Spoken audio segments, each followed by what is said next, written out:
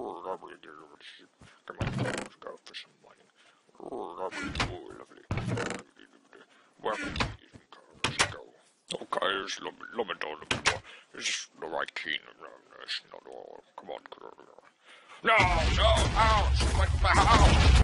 Hey YouTubers, Kehneh here. So I was thinking, any of you guys out there ever been chased by a horde of zombies after some late night mining? Or had your front door blown off by creepers? Well, I have. A lot. So I was thinking, how about I try and make the safest and semi-most practical house in all of Minecraft? So with your help telling me what I should add next, we, together, will build greatness. So be sure to comment letting me know what should be added next. Be it a bed in every room for efficiency, or a pit of death in a corridor ready for a monster to fall to their demise. I want to know! To start the series off, I came up with an idea that I'm not actually sure would be practical. At all. But I've always wanted to give it a try. You know houses usually have about 4 sides to them, a floor and a roof?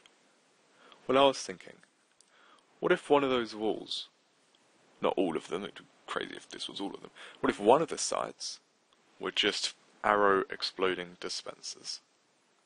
Well, I'm going to do just that. I'm going to make the front wall of my house a wall of dispensers. So many that no man would ever survive running through it. So let's start.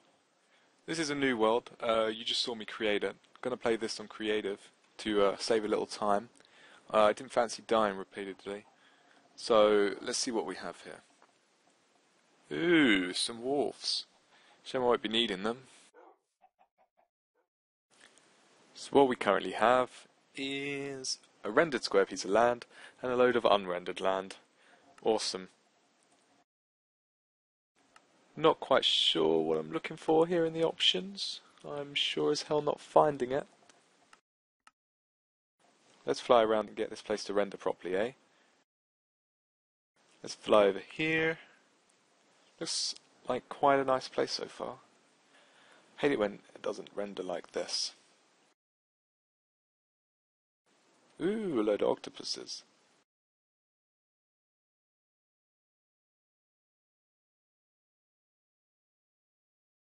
What's over here then? Ah, swamp.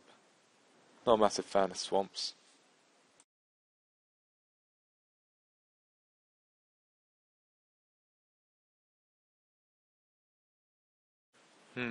So what we have is loads of grass and trees. Let's clear that up a bit. I've never actually used fire to clean up the landscape before. Fire's a great invention though, right? Well, not invention, but you know what I mean.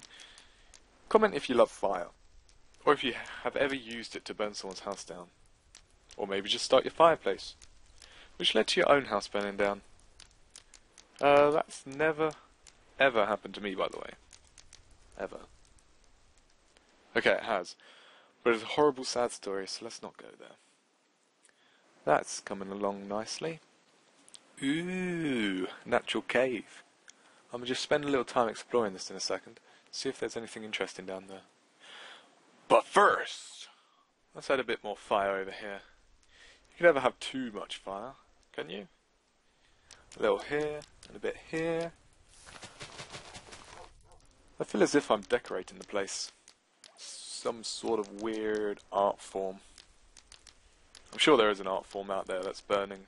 Though I'm pretty certain that there probably is one burning things.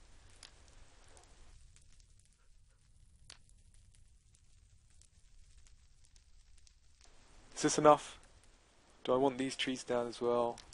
Yeah, sure. Oh, a chicken. Die, chicken! Exploring time! We've come to a junction. Which way to go? I think I must be on peaceful. Not that all I do is play on peaceful all the time. What do you think I am? Some sort of pansy? Let's play on normal. I'm going to fast forward here and only show anything interesting. Otherwise this video is going to be really long. Mushrooms look like cyclopses looking at you in the dark. No, just me. Evil mushroom! Just had enough of this dungeon. I've been in it for 30 minutes now. It's mostly just me trying to swim in lava, as you can see. No diamonds, no emeralds, no gold. A lot of iron and redstone though, so not too bad.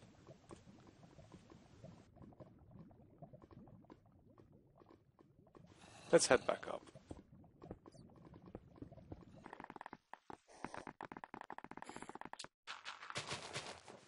I wonder how it's doing. Where are we? Oh, there it is. Fire is still burning. Ooh, that's looking good. Nice and clear. A few bits I need to clear up quickly, but so far so good.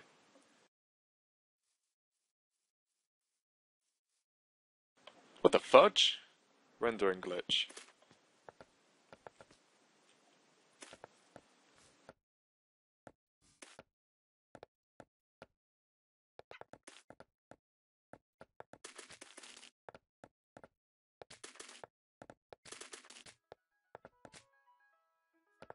Look at how this tree's turned out.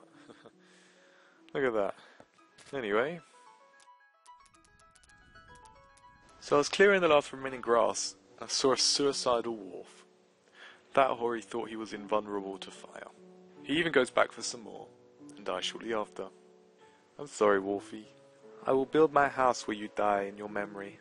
So here we are. A nice open area to start building. With my idea, I think a lot of redstone is going to be on show, so I need to think of a way to make it as minimal as I can. Just a heads up, I'm not a pro with redstone, not like some people on YouTube are.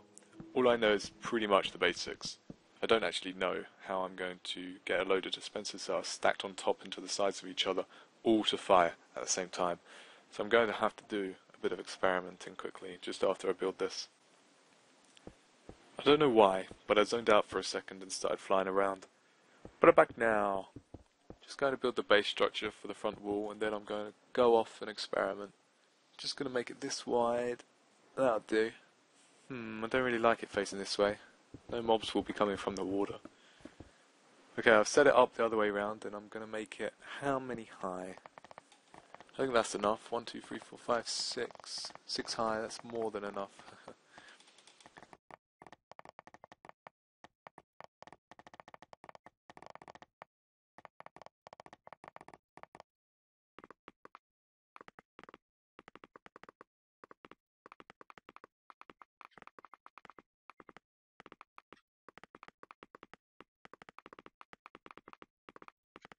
Completed the front wall. We have 1/5 of a house. Whoop, whoop. 2/6 including the floor. I need to make a door. Oops, it didn't even count. What? Is it just me, or does that look completely symmetrical? 1, 2, 3, 4, 5, 6, 7, 8, 9, 10. 1, 2, 3, 4, 5, 6, 7, 8, 9, 10. Wow, nice. I'm going to just pause here and experiment quickly. So I'll be right back. This is what I've come up with. I think that'll do the trick. This video will be mega long if I record me scaling the whole redstone part up to fit the wall. So let me fast forward here. Or just cut.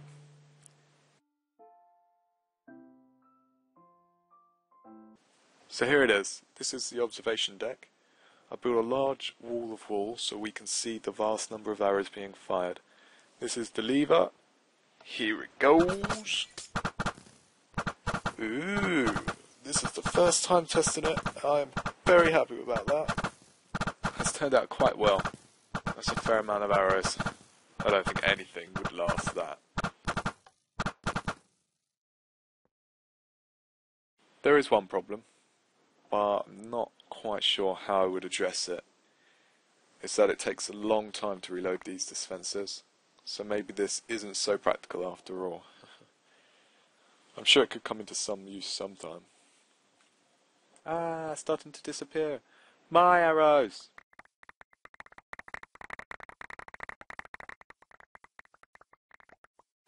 So I used iron to build around it to make it a bit less dispenser looking, do you know what I mean?